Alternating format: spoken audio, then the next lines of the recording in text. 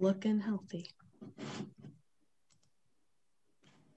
All right, we are totally live.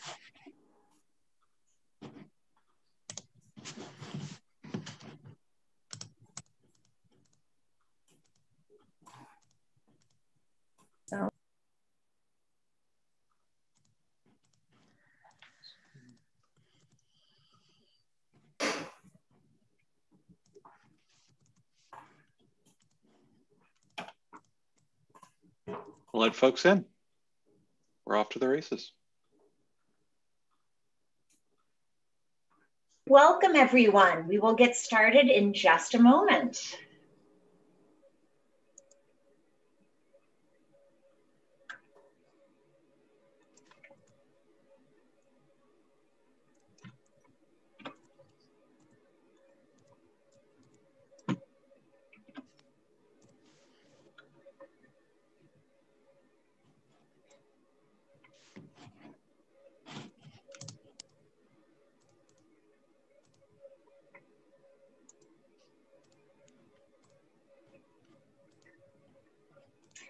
Welcome, welcome. We're going to give folks just a few seconds to make their way in from the waiting room, and we'll get started shortly.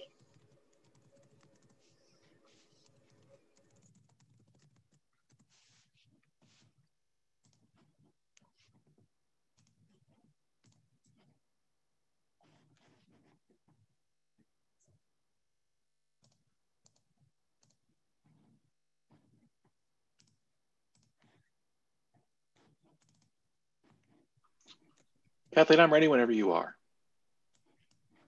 Fabulous. Well, welcome, everyone. Thank you so much for joining us for today's Lunch and Learn, Advancing Equitable Recycling Reform with Extended Producer Responsibility. Product packaging, including plastic, cardboard, glass, and metal, makes up about 30 to 40% of the materials entering our municipal waste programs. And managing those materials isn't cheap. Maine municipalities spend about $17 million managing packaging materials every year. Improving that system and making those manufacturers, not Maine taxpayers, responsible for the cost of recycling materials is a top priority of Maine's Environmental Priorities Coalition. We are thrilled to have the bill's sponsor, State Rep Nicole Grohoski, with us today. She is joined by Sarah Nichols, the Sustainable Maine Director at the Natural Resources Council of Maine. Welcome. My name is Kathleen Neal. I am the Director of Policy and Partnerships at Maine Conservation Voters, Maine Conservation Alliance. Our organizations represent more than 8,500 members and supporters dedicated to protecting Maine's environment and our democracy.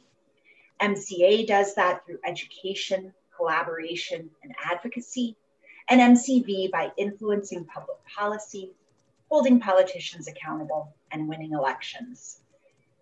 A few technical notes for today's event. We'll hear from our speakers and then tackle questions for both of them in the Q&A session at the end. You don't have to wait. If you have questions, you can send them to me, Kathleen, through the chat whenever they occur to you. You can find that chat by hovering your mouse over the bottom of your screen. I'll keep track of the questions to ask during the Q&A at the end. If you have any technical difficulties, you can message Will Sedlak through the chat and he will help you out. This event is being recorded and the video will be posted on our website later this afternoon, where you can also find recordings of all of our previous Lunch and Learn programs. Thanks again for joining us. And Sarah, I will let you kick things off. Thank you, Kathleen. Just bear with me one moment while I get my screen share up here.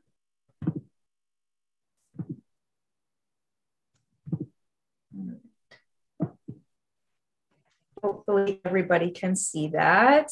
I was going to say good morning, but I think it's good afternoon now. Thank you, Will and Kathleen and MCV for hosting the Lunch and Learn. I am really, really excited. My name is Sarah Nichols. I'm NRCM Sustainable Maine Director. And for those of you who don't know, NRCM, we're one of the state's largest environmental advocacy organizations, we've been protecting Maine's environment for over 60 years. We have a staff of almost 30 people. We work across a wide range of environmental policies, and I am our resident trash talker. I head up our Sustainable Maine program, and I work on all of the waste-related policies for state and local policies, and I've been working there for about 7 years now. And I'm just really, really excited to talk to you about our ongoing initiative to reform recycling in Maine by passing an extended producer responsibility for packaging law, or what we're calling an EPR for packaging law. This really creates a more sustainable, effective, and equitable way for us to manage our waste, and by shifting the costs from municipalities and property taxpayers to the big corporations who are making all of this packaging waste. And joining me is State Representative Nicole Grohoski.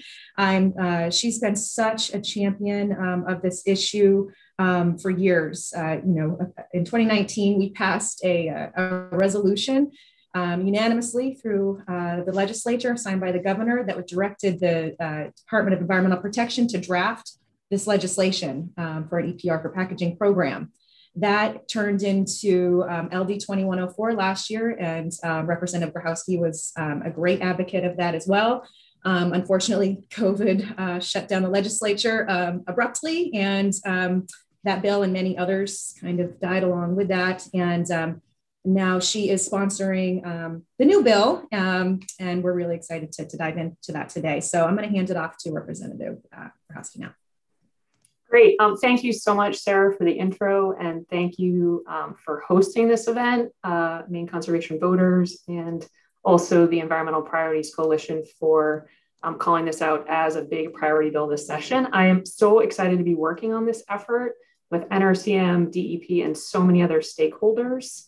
I have too been a trash talker for many, many years of my life, going back to picking up trash on the side of the road with my parents when I was a kiddo, and volunteering at our recycling center in Ellsworth as a Girl Scout. So fixing recycling is very important to me, but it is also a top issue in my district. And now that people know that I'm working on a reform for recycling, they're asking me all the time, when are we going to save recycling? Everybody wants to know that those products, the packaging that is around the products that they're purchasing, is going somewhere meaningful and not just to landfill or to incineration. So I will start today's presentation by describing Maine's current waste and recycling challenges, which are important to understand in order to identify why extended producer responsibility for packaging is the solution that we need to get us out of this mess. And then Sarah will take us through a deep look into the policy details, the who, what, when, where, why, how it all works. And of course, we will take questions at the end. And as Kathleen pointed out, you can pop them in the chat whenever you like, and we will get to them later on. So I hope that this presentation sparks your curiosity, excitement about this needed reform, because we will need all hands on deck to pass this policy this session. So right now, we are making more trash than we recycle, and the amount of trash we are making is going up. Our state has had a goal of recycling 50% of our waste since 1989, but we have never reached that goal. In fact, we're going backwards, and our recycling rate is estimated to be more like 36%, though we do not really have robust and accurate data to be certain about that. Meanwhile, our per capita waste disposal rate is increasing. So we are actually going in the opposite direction of the state goal on that front. So it's clear that business as usual, taxpayer funded model of recycling and disposal is just not working, and we need a reform. But before we discuss that reform, I do want to take a step back for a moment to think about, why are we doing this work? Why is it that more waste means more problems? And these problems are severe and they are urgent. So one of the reasons is about disposal. Any materials that we don't reduce, reuse, or recycle are landfilled, incinerated, or end up in our environment as litter. We need to significantly scale back how much we are filling our landfills, because they do lead to pollution, and most people don't want a landfill in their town or backyard. Incineration does help reduce the volume of material that we landfill, but the environmental trade-off is in air emissions. And regarding litter, it's estimated that there are 150 million metric tons of plastic in the marine environment already. Every year we add about 8 million more. And at this rate, you might have heard, we will have more plastic in the ocean than fish by 2050. Another reason that focusing on recycling is important is that we can be smarter about our resources. Reducing, reusing, and recycling does conserve resources. For example, recycling 1 ton of aluminum saves 39.6 barrels of oil. Recycling 1 ton of paper saves 17 trees, 380 gallons of oil, 4,000 kilowatts of energy, and 7,000 gallons of water. So making new materials is definitely resource intensive as compared to recycling. Climate facts. It is estimated that greenhouse gas emissions from the full life cycle material management activities account for 55 to 65% of greenhouse gas emissions in the developed countries, like the United States. So the production and incineration of plastic alone produces emissions equal to that of 189 500 megawatt coal power plants. So if we could stop producing and incinerating as much plastic, we could really make a dent in our emissions. Here in Maine, reaching our 50% recycling goal would be the same as taking 166,000 passenger cars off the road every year. And finally, it's important to think about this in terms of environmental justice. We all bear some of the consequences of this waste and materials, but there are people who suffer a disproportionate health burden from the climate effects and the toxic pollution created by making and disposing of waste. These communities are typically lower income or minority communities located downwind or downstream to plastics manufacturers, industrial farms, landfills, incinerators, or other polluting facilities. It is definitely an undeniable and well-documented environmental justice issue around the world and here in the US. And that's why I think it's important for us to act in Maine to do our part to diminish those consequences. So the legislation we'll present today targets packaging waste because it makes up about 40% of our waste stream here in Maine, and much of it is not designed with recycling in mind.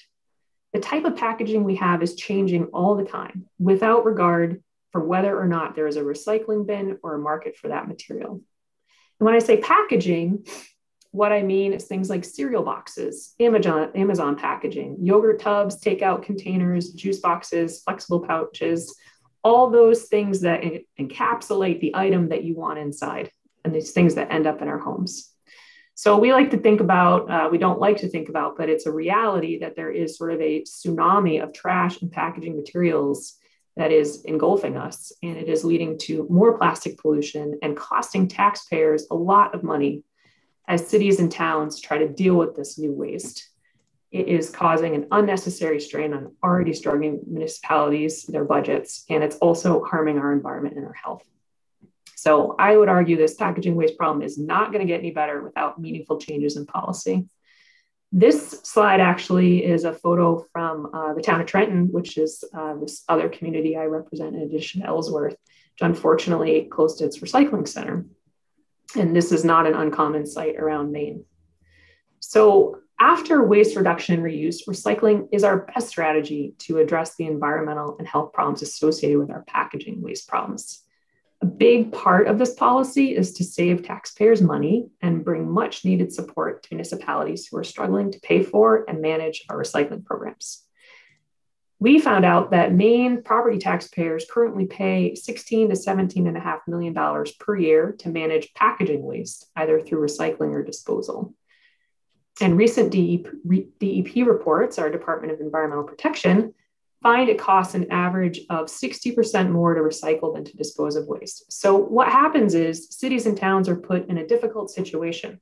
They have to decide, do they want to raise taxes or cut recycling programs? And we do not believe that the answer lies in throwing more taxpayer dollars at this problem, but rather shifting these costs to the producers of waste.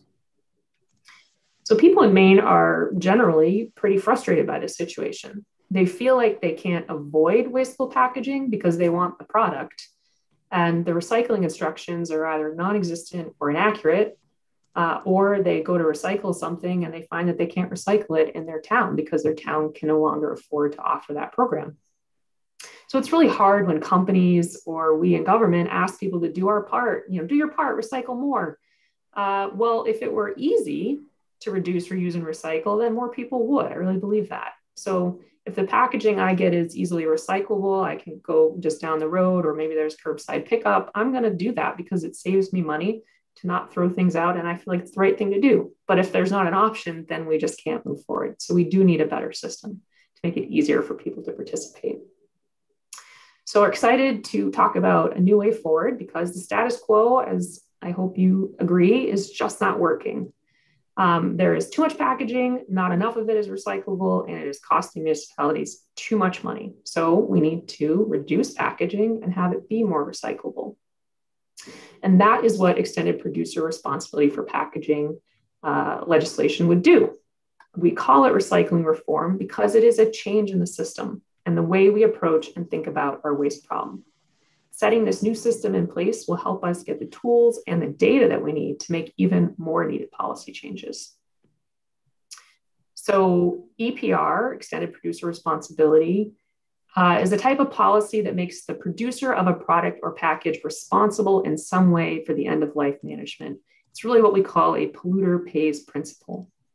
Right now, producers are not doing enough to help communities make recycling more effective.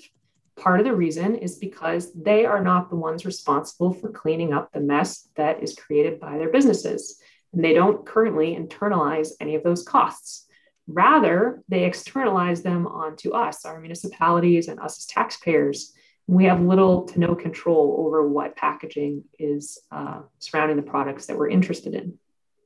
So by applying the polluter pays principle to packaging, Maine can bring relief to our cities and towns, give them the resources they need to improve the long-term effectiveness of their recycling programs. EPR also provides the right incentives for producers to reduce their packaging waste or design it to be recycled because they are now responsible for helping to clean it up. Now, this might seem like a newfangled idea, but in Maine, we do have 8 EPR laws for other types of problem waste, including paint, beverage containers, that's our bottle bill that you're probably familiar with, e-waste, and mercury-containing products, for example. And there are dozens of other states with over 100 EPR laws in the US. But EPR for packaging in particular has not yet come to the United States. So we are actually an outlier. And Maine, excitingly, I think, is one of 11 states who are now pursuing this exciting policy reform. Big corporations already pay for recycling programs in over 40 countries and 5 provinces in Canada. Some of those programs have been in place for more than 30 years, so we know that they're effective. In places with EPR for packaging, recycling rates are often around double to Maine's rate because the producers have that direct economic incentive to produce less wasteful packaging that can easily and profitably be managed by municipal recycling programs, and because there is a sustainable source of funding for recycling collection, processing, and education. It's also interesting that those EPR programs have the same per capita costs as our taxpayer-funded system, but they are twice as effective. So you get more bang for your buck with EPR just by shifting these costs from property taxpayers to the producers of waste who can internalize the costs. So when I say producers, you might be wondering, who exactly are these producers? Well, they are the brand owners. They're basically the company who decides to put the package on the product that you want. There are at least 500 wealthy brand owners who do business in Maine that already pay for Canada's recycling programs through their EPR for packaging laws. We believe that if they can do this everywhere else in the world, then they can do it here too. It is worth noting that many of these companies have aggressive waste reduction, reuse, and recycling goals, but they might not be likely to reach those without these sort of changes in policy and the EPR system in place for packaging. One of those reasons is that this policy will level the playing field so that producers who have those aggressive goals and are doing the right things would no longer be putting themselves at a financial disadvantage compared to producers who are just interested in the cheapest packaging possible. And speaking of packaging, I know we already told you that we're focusing on packaging, but to put a finer point on what we mean by packaging, we mean the packaging that is managed by Maine's municipalities in their waste stream. We're not talking about packaging that's business to business or back of the house or things that are sold out of state. But there's even more exciting details. And so I want to turn it over to Sarah now to talk about some of the specifics of our legislation. And she has really been working with so many other groups to work out the fine details. And I know she'll be excited to share them with you. So go ahead, Sarah. Wonderful. Thank you so much, Representative. That was a great setup. I'm even more fired up after listening to you. And I'm really excited to describe all the fun details of this policy. I guess I'm one of those nerdy policy wonks, so forgive me in advance for the level of detail. So right now, first, everybody's always curious how we make this transition from a property taxpayer funded system to a producer funded system. So, right now municipalities raise property taxes and they pay for all of the costs associated with recycling and disposal of packaging.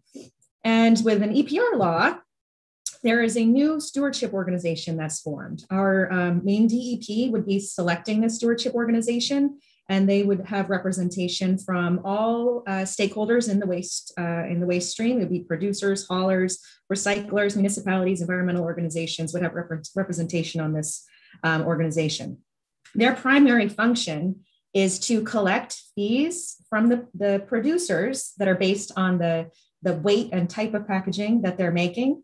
And then they reimburse municipalities for all of the costs of recycling and managing the packaging waste.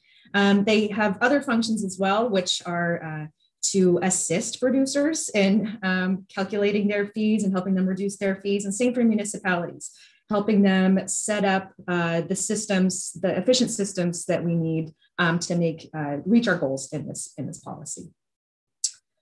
Okay, so I'm going to talk a little bit about what the fees are based on and how they're collected. So annually, the fees are set in a way that are based by material, and those fees must cover the actual cost of managing that particular material.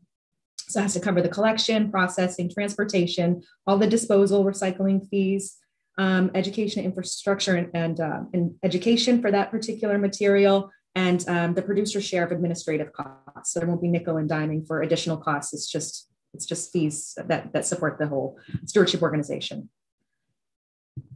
And then this is where the magic happens. There will be eco-modulated adjustments to the fees that must incentivize packaging reduction, reuse of packaging, lower toxicity in packaging, more recycled content in the packaging to support the markets, more readily recyclable packaging. That means more readily recyclable means that there is a strong market for that package.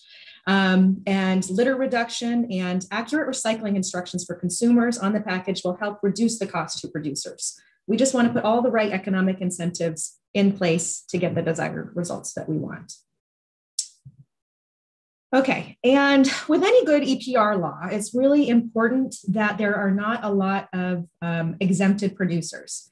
When there's an exempted producer, it doesn't actually exempt the material that they're creating. That's all still going to be there. It'll just be paid for and managed by the other producers who are participating. So it's really not fair to exempt a lot of producers or a producer who's making a lot of packaging waste.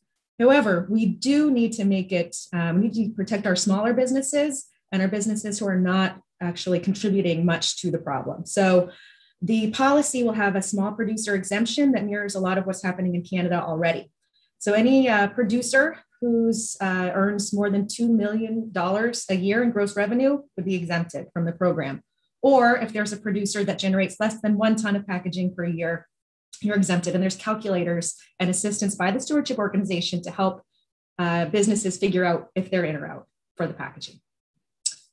Another way to be exempted is if more than 50% of your gross revenue is from the sale of goods acquired through salvages, liquidations, et cetera. Think of Martin's, for instance, where it's really hard to source where this material is coming from and how to attribute that to the producers. They would not have to participate. And also the definition of producer excludes nonprofits. Then there's another tier of producers that have a certain level of, protection and some certainty here in how the law will impact them. So these are producers that generate between 1 and 15 tons of packaging per year. they would have the choice to either pay the fees that I just talked about that the large producers would be paying, or they could choose to just pay a one and done flat fee for the year. And we're seeing in other places that if producers do decide to go the flat fee route, they're probably going to be paying more than if they did all the reporting necessary to do the regular fees, but that would be their choice. And if they have the staff and the wherewithal to do that. And to help provide some certainty to these businesses, the law will cap the flat fees such that no business would be paying in this low volume producer category would be paying more than $7,500 for the year or more than $500 per ton. So those would be set at a tiered basis, and this is really reflective of kind of the highest amount of fees that we're seeing in Canada right now, and ideally those will go down over time. But this is just a cap for those producers who are not exempted. So anybody making over $2 million a year and more than 1 ton of packaging may be subject to these fees. Okay, so now we know how the fees are collected, and now we're going to talk about how those get reimbursed, municipalities get reimbursed for their costs. These are costs that they've already made, and they're just getting reimbursed. So first of all, it's important to note that it's voluntary for municipalities to participate. I have no idea why a municipality would choose to continue paying for all of this by themselves, but they would have the option to do that. And it's important that municipalities can join in groups. Right now, municipalities tend to partner with managing waste and transfer stations, or maybe you're a member of Maine. You could have Maine kind of join on behalf of your municipality. It gives a flexibility to choose how you might participate in that. The one catch for municipalities is that they would have to collect all of the readily recyclable material that the DEP puts on a list each year. And that's really tied to the markets. So let's say it might be plastics 1 and 2, paper, metals, cardboard. If you're going to participate, you have to at least collect a minimum of those items. And that's really to help get a little bit more streamlined and easier for a statewide education on recycling if at least a certain chunk of materials are collected at every single town, which is a far cry from where we are right now. And every year, municipalities would get reimbursed on a median per ton average cost for similar municipalities. So basically what that means is this is the efficiency factor for payments. In some jurisdictions, they may have municipalities still have some skin in the game by paying for half or 20% of the overall program so that they really have an incentive to run a lean and mean program. In Maine, we've decided to follow the lead of Quebec, where they reimburse municipalities for average costs. So let's say if you're one who does run a lean and mean program, you might actually get paid back a little bit more than what you actually spent. But if you're a municipality who has a less efficient program and you've decided to give your brother-in-law really huge hauling contract, knowing you're going to get reimbursed, then you're going to have to actually pay for that because that's not fair to the participating producers. Also in the law, we have per capita reimbursement pays, or just payments rather, for to offset the cost of packaging disposal. Right now, there's so much packaging that is not recyclable, and disposal is expensive, and that's not fair that our municipalities and taxpayers have to pay for that either. Okay, so it's no wonder why Maine's municipalities love recycling reform. You can see this list here are all of the municipalities who have taken the steps to adopt a municipal resolution in support of EPR for packaging because they recognize that what they're doing, it's not fair. They want help, they need money, they want to provide these services to their residents, and this is the way that they can do that. If you don't see your town on this list and you'd like to, please let me know, and we will help get your town up to speed and talk to your local decision makers. It's really important that representatives from these towns talk to your lawmakers in Augusta to let them know the types of issues that you're facing in your town and how this policy will help. Okay, so, I get asked a lot, all right, so you're saying this works, or how does this actually lead to increase recycling and all the desired outcomes that we want with less waste? And I think there's 3 big reasons for that. And the first one, as Nicole mentioned, is that it internalizes recycling costs. this might be the difference between even having a recycling program in your town and not. If a town can't afford to have one, then they're not going to have a recycling program and they're not going to be able to get those high recycling rates. I think of it as a insurance policy for recycling programs. When the markets shift, towns won't be abruptly faced with an increased cost that they can't afford. It's not in their budget and have to, abandon or reduce what they take in their recycling programs, which is exactly what's happening here. And that's not happening in Canada, in these provinces that have it, let's say. Another good example of cost internalization that I like to use is, the theory behind it is I like to use my kids. So they're messy and they make big messes all over my house. And as soon as they got old enough, I had them start cleaning up their own messes. And lo and behold, there's less mess in the first place when they know that they're the ones that are responsible for picking it up. It's very basic. Even children respond well to that kind of incentive. And next, it really targets packaging design. Even just by the weight, the more packaging you make, the more you're going to have to pay to do it. We really want less packaging in our waste stream. And it targets that in a way where we want more materials to be having a market, playing a role in our circular economy. And the fee structure really, really gets at that part. And next, this really increases access and ease of participating in recycling programs. Like Nicole was saying, if you really want to recycle and you have a container that has a clear label of, oh, this is recyclable, and your town provides a bin to put it in, you're going to be likely to put it in there. That's not what's happening now. And we need to move towards, it should not be so difficult to recycle in the state of Maine. And it won't be if we can pass this policy. Okay, so I can say all that, but here are some actual data. This is from 5 provinces in Canada who have passed EPR for recycling program. And I put this here to show, this is a systemic change. It doesn't change things necessarily overnight, but over time, recycling rates are shown to increase.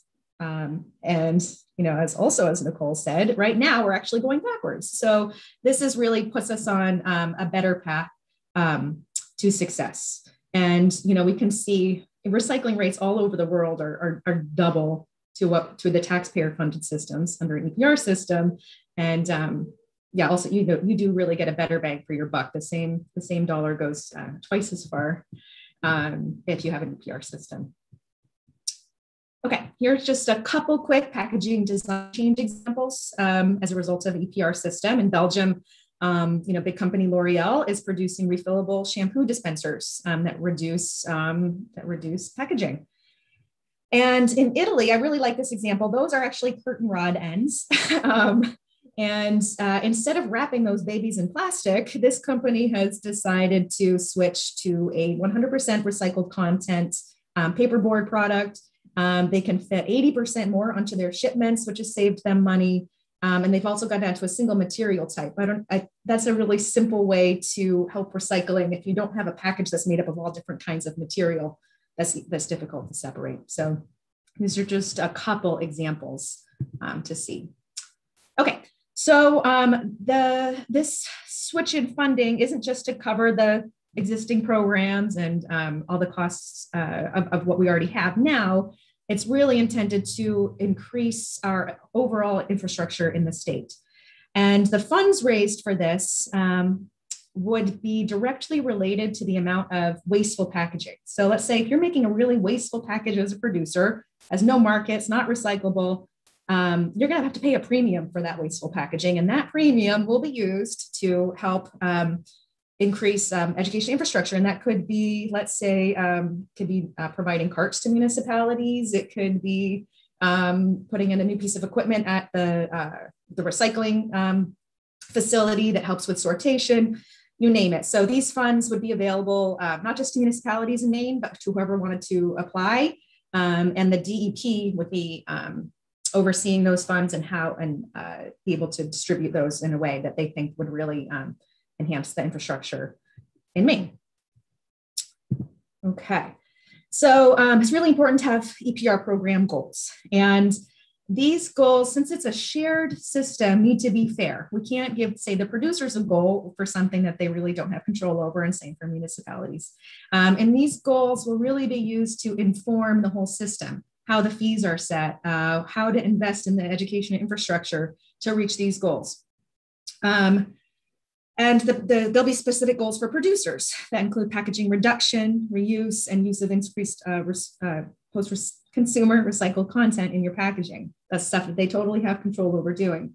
There'll be goals for municipalities to increase access and collection and participation, because they're the ones who are really close to the people in their towns, and they have the best position to increase access and participation. And then there's overall program goals. We want to obviously collect as much as possible, the recycling. And we want to know how much of that material is actually recycled. So those are two different numbers. And right now, our recycling rate, that 36% that Representative Grohoski mentioned, that's really the collection rate. We don't quite follow it through to know what's actually being recycled right now.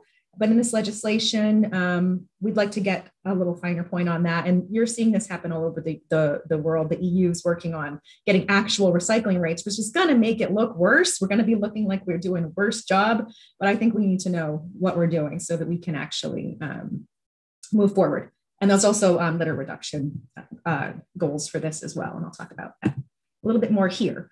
So as a huge nerd, I am so excited about the data that we can collect from this type of policy.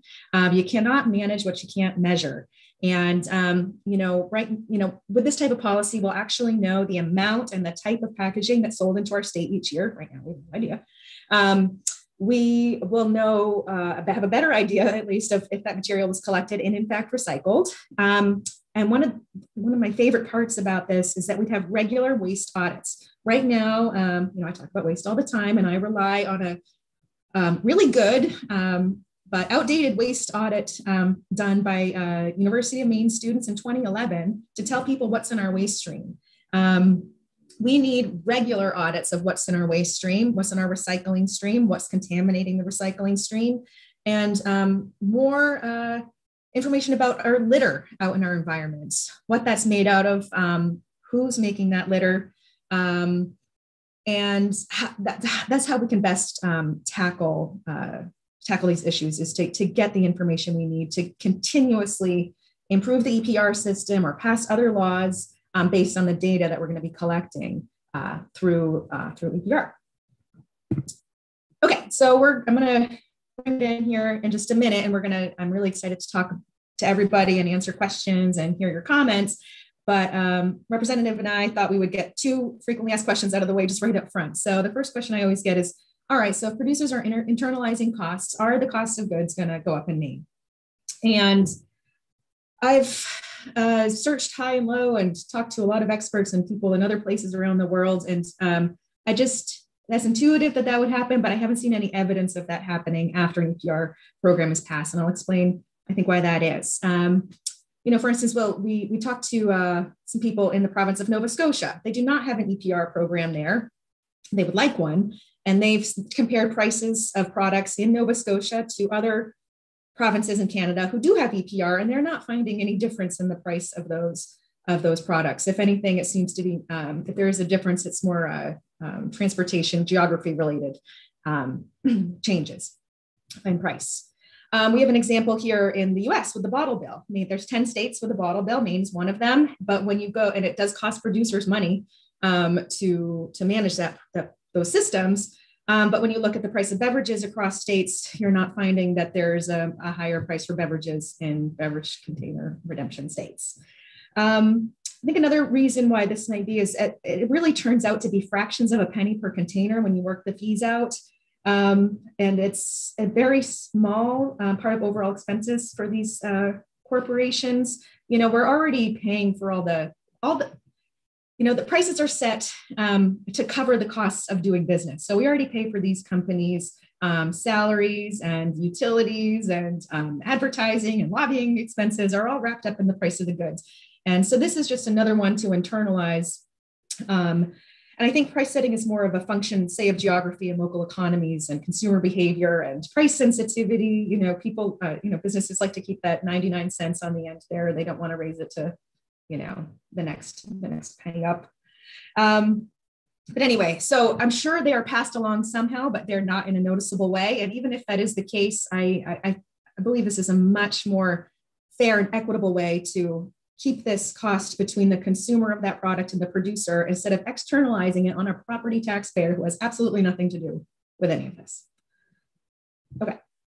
So next question we always get is, hey, those are all big like countries who have EPR. Can Maine do this? And the answer is, heck yes, we can.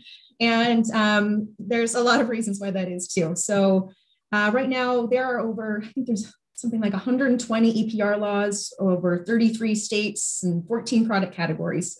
Packaging EPR is not coming. It's not here yet, but it's coming. And Maine already has 8 other EPR laws that Representative Grohoski mentioned. And there's 10 other states that are pursuing EPR for packaging too. And I will say actually, so with the EPR approach, it's actually a policy of our state to use EPR as a way to manage problematic materials. And every year our DEP puts out a product stewardship report where we have criteria for product categories to meet. And in the 2019 report, they have an excellent several pages of information relating to packaging and advocating really the data advocates for an EPR for packaging law. And I encourage you to read that if you're interested. Since all these other states are considering EPR, the dominoes are going to fall. I don't wish for Maine to be the last one without an EPR for packaging system. And I say we embrace our Dirigo motto and lead on this one. New York might beat us, but we'll see. Okay, so really looking forward to the discussion. Please go to recyclingreform.org. It takes you to our page on NRCM's website where we have fact sheets, more info on this. There's a petition for people to sign. That's where municipal resolutions live and support and how you can do that. We also have a business sign-on page for businesses to show their support in helping their communities manage all this packaging waste.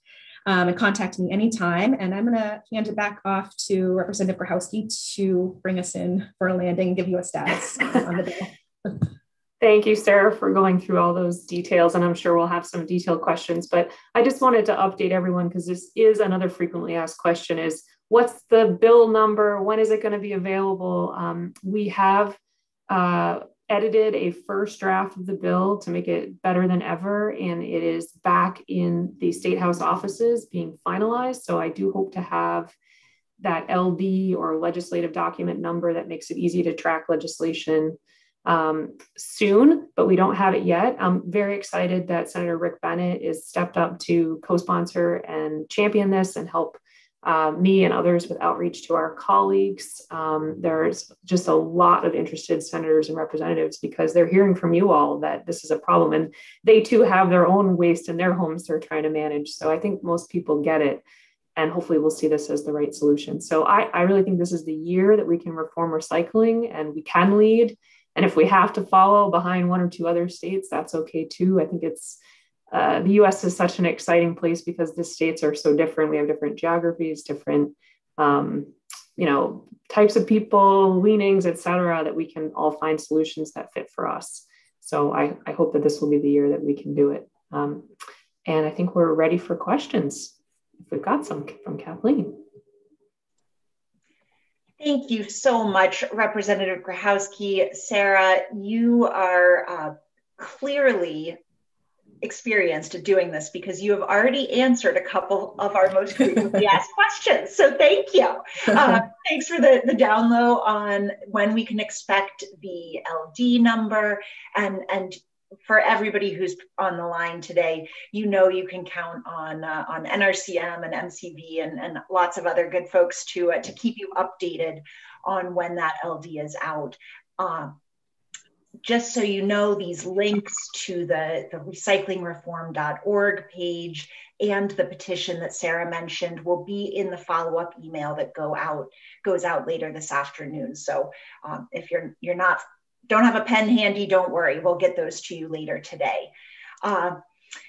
You are also quite right, Representative, that we have a ton of good questions. So I'm gonna go right into those. And first, a quick clarification. The small business exemption that you mentioned, Sarah, that's for businesses with gross revenues under $2 million, right? Yes, did I say that opposite? I didn't mean to. Check Yes. the slide. Under. You said it correctly, but yeah. That's so funny. We I've been got the helping my wrong- 6-year-old with his things. The And crocodile, right? I'm going to tell him that I got it wrong, and he's gonna make him happy. I saw that and was like, thank you for that. But teamwork. It's all teamwork here. Thank you. Thank you. the legislation is drafted properly. I can assure Yes, that. it is. It's really good to see that exemption, because it would be awful if something like this were to exacerbate any kind of financial advantage that large companies have over the smaller ones.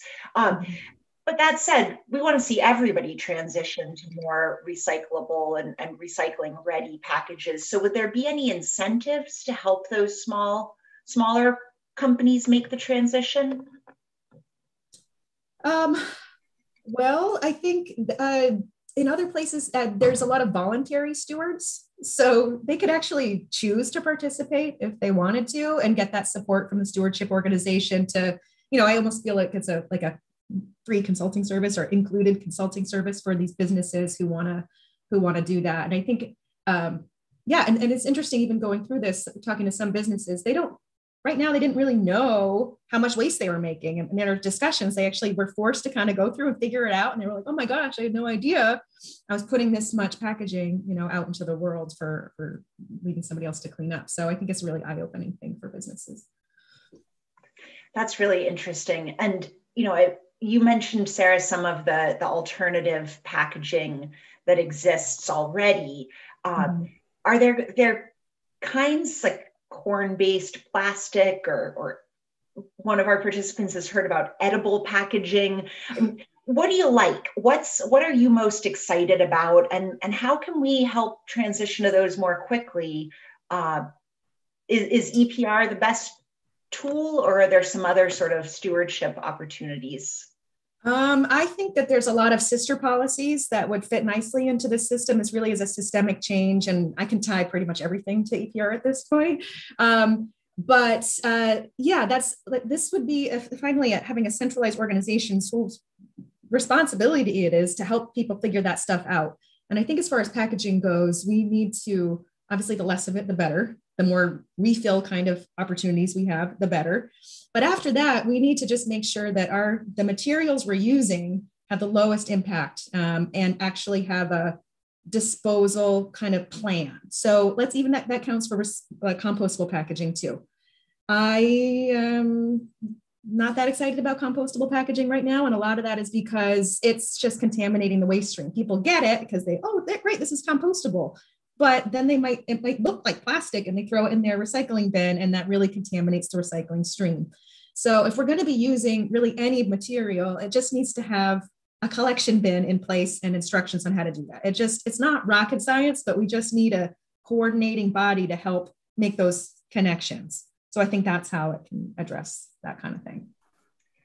And I would add, this is something I like to think about, is once we have a system like this in place, if there are types of packaging that we want to incent producers to use, let's say here in Maine, we have a lot of wood fiber products, and a lot of innovation happening at the University of Maine system around that.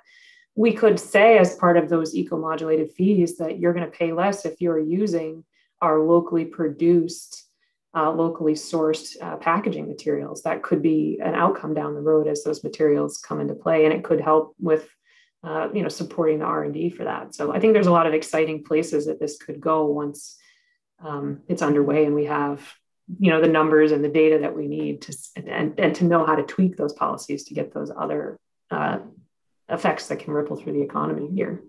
Yeah, that's really fascinating. So one way to think about this bill is to put the system in place so that we can sort of move the levers as we learn more, and maybe as our goals change or evolve as new products are available. That's really interesting.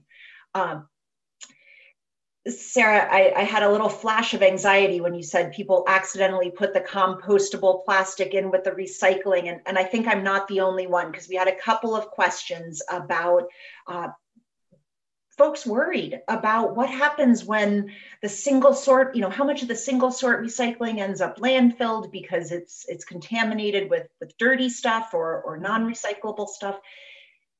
Is it is it ever better to just process that as trash? Particularly, we have a participant who lives in Auburn who has a waste, where there's a waste to energy program. Is waste to energy better than landfill, or how does a good wanna-be recycler know what to do?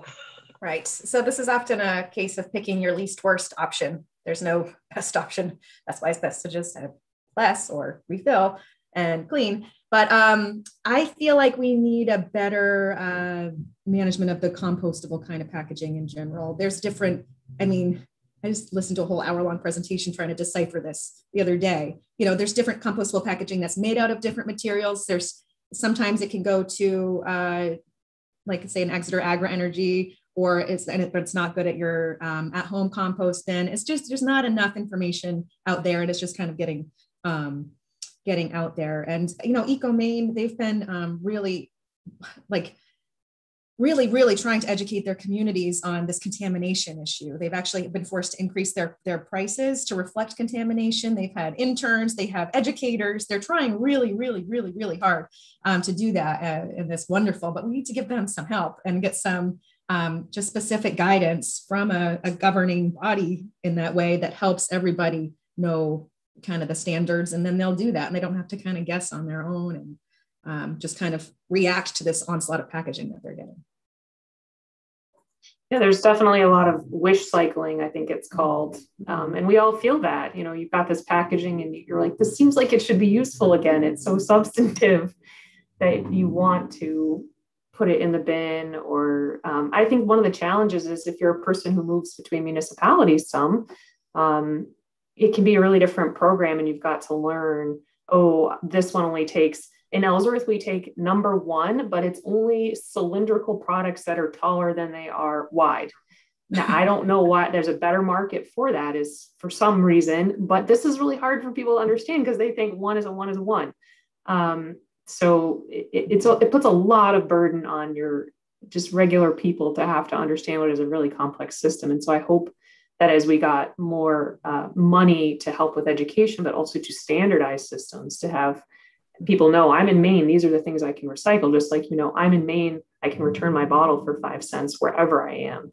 I think that would really help all of us who are, don't follow and don't wish cycle, but hopefully we can create a system where you don't have to even be tempted to do that, because things are actually recyclable. Yeah, that makes a lot of sense. And while we're at it, can we get those numbers bigger? Because I keep saying I'm going to put a pair of readers right next to the recycling bill or bin. But you know, the other change that I wonder about is how has COVID affected recycling in Maine? I know in my town we stopped accepting recyclables for the first few months of the pandemic, and I worried about whether people would get back into the habit once the program started up again. Has there been any tracking of that? I've heard a little bit about that. I think at first there was like an increase. I talked to Eco Maine about this a little bit too. And I think what they said is maybe there wasn't an overall change, but it was a shift. So there's a lot less business waste and a lot more residential waste, which is the stuff that municipalities are paying for. So in that way, it exacerbated the problem at home. You know, a lot more food packaging and people, you know, getting retail therapy deliveries to their home. I'm a little guilty of that myself. So I think that's changed it a little bit. A couple of folks wondering if there's an opportunity to address this on the federal level, you know, particularly given the really fabulous and ambitious policies that President Biden has introduced with the Build Back Better plans. That is there recycling anywhere in that initiative, or what do you think about that? Yes, there's actually a Break Free from Plastic Pollution Act that was just reintroduced last week, maybe, before everything's a blur now, but recently. And as part of that bill, there is a national EPR for packaging proposals, national bottle bill, national plastic bag ban, national foam ban, a few other things in there. I hope that some parts of that bill come to fruition. I am very positive, but I'm not going to get my hopes up on that one. And I think that to push this to the national level, where I really hope it gets someday, it's going to be the states going first. We have similar examples, say even with the plastic bag ban in Maine. We had enough towns doing it like just differently enough where it was just like, okay, we need a standardized system for everybody to use. And that's what really tipped the scales for the statewide policy there. And I picture something similar happening here. And we're not gonna get there until states do it. And that's part of the reason I think that Maine, we need to protect ourselves here and help ourselves here. But yeah, I'd like to see that help too. And I think I agree, I would love to see this be a national policy, but I think before that happens, it will be so important for the states to trial it and prove how it can work in really urban areas, really rural areas, places where people have transportation or don't, to move the goods to the recycling facility or what have you. So I think we can do a lot of really important work sorting out some of those details so that if something were to launch nationally, it would work really smoothly right from day one. Right. And then, there's a lot of different ways to set up an EPR program. I think somebody asked a question, how is this similar to the other states? I do know that those are all reimbursement type models, but there's models where the producers just kind of take over everything. And it almost creates this monopoly situation where they could hire one hauler to do everything, let's say. And to me, that's not as much of a just transition. So that's another thing that would worry me about a national policy is I think we need to really carefully plan out the transition that we want to see and to learn in the states, like Representative said. Speaking of bills in different jurisdictions and at different levels, and there's also another bill very similar to this one before the Maine legislature this year. Is that right? Yes, there is. There's another one, Bill Title put in, that is being put forward by America. And it's a group of producers. Basically, you go to their website and see who's part of that group. It's like Kellogg's, Procter & Gamble, Sunoco, Tyson Foods. There's a whole bunch of producers there. So they've put in their own bill. And I'm just going to say, I believe that this is a bad faith effort intended to confuse and thwart progress here in Maine. I think that they see that we're poised to want to really do this. And part of the reason I think that's the case is that they know that, say, I'm personally kind of quarterbacking this one and helping people. They won't talk to me or show me the bill I've asked and offered to, hey, can we work together to try to combine our ideas and come up with something? And they're like, well, let's just wait until the bills come out. And they're meanwhile trying to go to all the supporters of this bill and try to tell them that they need to support theirs instead. So I haven't seen it yet, but I hear that it leaves some things to be desired, and it doesn't provide the necessary changes and benefits for municipalities that we really want to see. And plus, I believe it's probably going to include a lot of exemptions for those big producers that we do not want to see, which really undermines the program. But we'll see what happens there. They might have some good ideas. Who knows? Yeah, and if there are good ideas, I think we're all open to them, of course, because I think that's the exciting part about the legislative process is you see bills, you have public hearings, you get input, you keep refining things, and then you put a system into place and you continue to refine it. That's why we go back year after year. So if there are any good ideas from anyone out there, Ameripen or any of you on here, we are open to them. Yeah, I 100% agree. So that's why I wish that they would have worked with me ahead of putting this bill in, but we'll have to do it at the committee. Thanks for starting to make sense of that. And I know that we can count on both of you for, when both bills are out and we can look at them, that you two can help us sort of make sense of the similarities and the differences and how a compromise bill that takes the best of both might come about. Is that bill, that alternative bill, the main sort of organized opposition, perhaps, or who's behind the opposition in Maine? Well, it's hard to say. We could go and look at the testimony from 2104 last year, and you can see who was for and against that. I think there was a lot of misinformation spread around last year, and we've been really trying to work with businesses and people who are maybe confused by that since then to let them know, they're going to oppose the law. Could it please be based on actual facts? I think a lot of it's just resistance to change and uncertainty in how it's going to work. And Let's see. Mm-hmm. Well, thank you so much for helping to resolve a lot of that uncertainty for all of us on the call today. There were so many good questions. We never get to all of them, but today especially I'm feeling it because there are a lot I want to know the answers to too. So to everyone on the line, we'll share those links to recyclingreform.org and the petition and a fact sheet and ways for you to find out more about this bill. And we know we'll be able to count on our good friends to keep us informed as the process moves along. So thank you, Representative Grohoski. Thank you, Sarah. Thanks to everybody for joining. We'll be back in this space next week with a really special conversation with speakers from this year's Justice for Women series. The Justice for Women series is organized by Kathy Lee of Lee International, and it brings distinguished speakers to Maine to present public lectures and to contribute to a global conversation about justice for women and girls in the developing world and in Maine.